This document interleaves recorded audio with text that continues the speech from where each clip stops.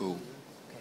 Well, we're here in St Paul's outside the walls, and we're here with Lawrence, who's one of our seminarians, who's training to be a priest. And Lawrence, if I'm right, you taught RE before that as well. That's right. So you're the man to help us understand how important this place is. Could you tell us a bit about St Paul's outside the walls? Oh, well, St Paul's is one of the four main churches in Rome, one of the four major churches, it's called papal basilicas, so they, in a special way, they're important for the Pope, and he comes here twice a year. He comes here on the feast of St Paul, the conversion of St Paul, because this is where St Paul's tomb is.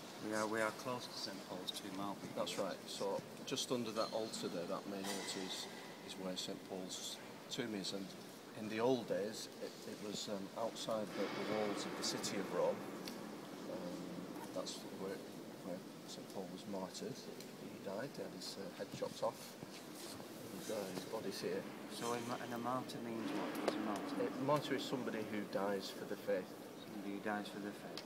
And we have an amazing thing around all of the walls here as well, if Father Enda can show us. But who are the pictures? Who are all these people that we've got? That's right. So all around the walls you've got the pictures of the popes from the first pope, St Peter, which is over there. You can't really see it at the moment. It begins there.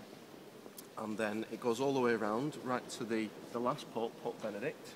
And the spotlight normally shines on him. But obviously at the moment, no spotlight. No spotlight. So there's a place for the next pope.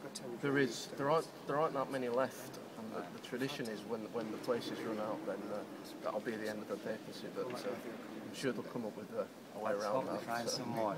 So maybe we'll take a picture of that place to show where the next one's going to be. That'll be good, yeah. Lawrence, thank you very much for your time. Joe, very good. Okay, well, good.